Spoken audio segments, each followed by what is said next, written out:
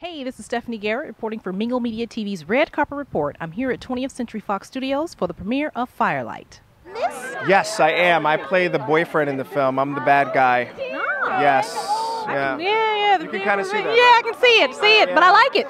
It's cool. Yeah. Some ladies like the bad guy. We do. Yeah, so I had to play that up. Although my mom's going to be a little like, really? But you know. Yeah. And what's your character's name? I actually don't have a name in the film. Can you believe that? Cute as you are you serious? I'm the bad boyfriend. Okay. Yes, I'm the bad boyfriend. That's what I am in the film. I wanted to give myself a name, but it just didn't work. Yeah, I understand. Yeah. So how was it working with the cast? It was awesome, actually. The first female-dominated set I've been on. It's usually the opposite. Right. Yeah, so it was really cool to be on a female-dominated set, and all egos and drama was checked. Oh, really? A lot of assumptions that you walk into a set like that. You're like, oh my God, it's going to be a lot of drama. No, it wasn't drama. It was drama-free. Well, that's good. Only drama on set, you know?